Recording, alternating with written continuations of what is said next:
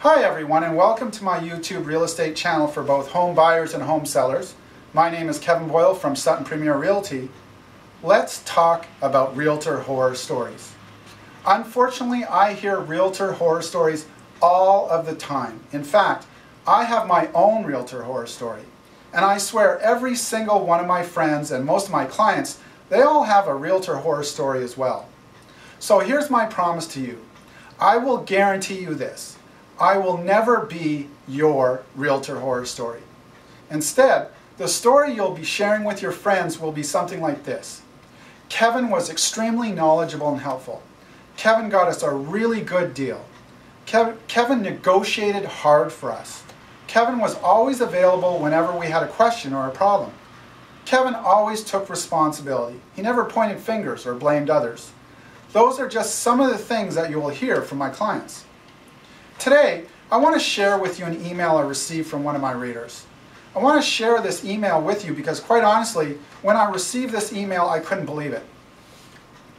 Dear Kevin, I would have loved to have been able to have you help me with the sale of my parents' condo in Tawasin, but unfortunately, they went with someone that they already knew, a realtor who specialized in their area.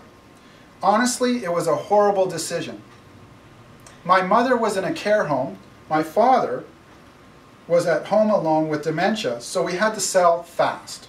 Also, due to my parents' declining health, I found myself having to go out a few times a week to stay on top of the cleaning and to help my dad get out during showings. To make a very long story short, the sale took far too long, and we ended up having to let the unit go for $80,000 less than what the realtor suggested as our listing price. I found this particular realtor to be arrogant and extremely unhelpful, even though he only lived a few minutes away.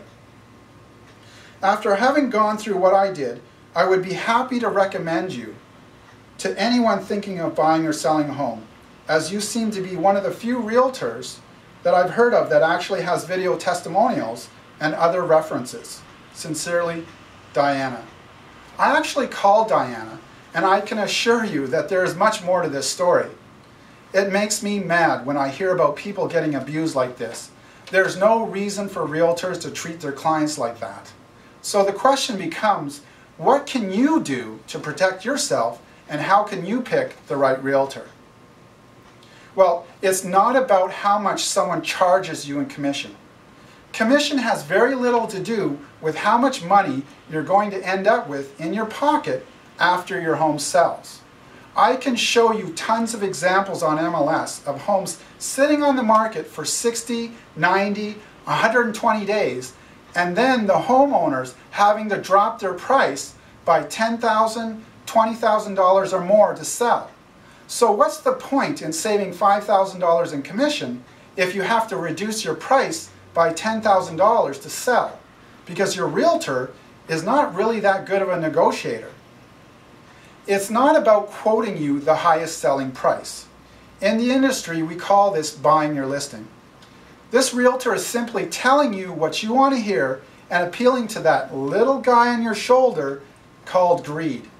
But the reality is that today's home buyers are just like you. They're highly sophisticated and very knowledgeable. You know when something's overpriced. The information is freely available to everyone with a computer these days, and most people know what the comparables are. So again, why let someone butter you up and then 30 days later come back to you for a price reduction? In the meantime, your home has dropped in priority in the showing schedule. It's not about whether they're a really nice person or that there's someone that you know from church or something, another hobby that you have. Yes, it is important that you like your realtor. And yes, I know, because you go to the same church, that you feel obligated to use that person because you do see them every week.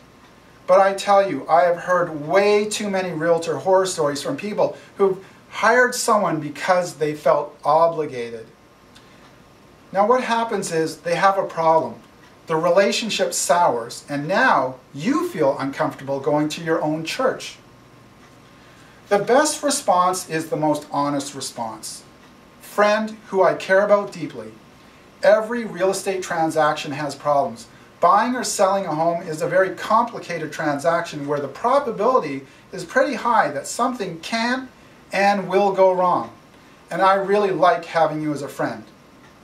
I will not risk our friendship over the chance of something going wrong.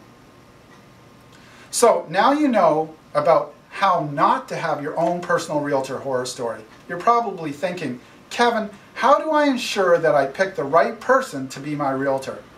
Well, two things. One, proven, verifiable results. How long does it take them to sell their average listing? How close do they get to asking? And what's their listing to sold ratio in a month? And secondly, and what I think is more important, is do they have a full page of references? You know, if someone is as good as they say they are at what they do, they should have tons of raving fans, customers who will willingly sing their praises. I have those kind of clients. They're willing to share their experiences with me as their realtor with you.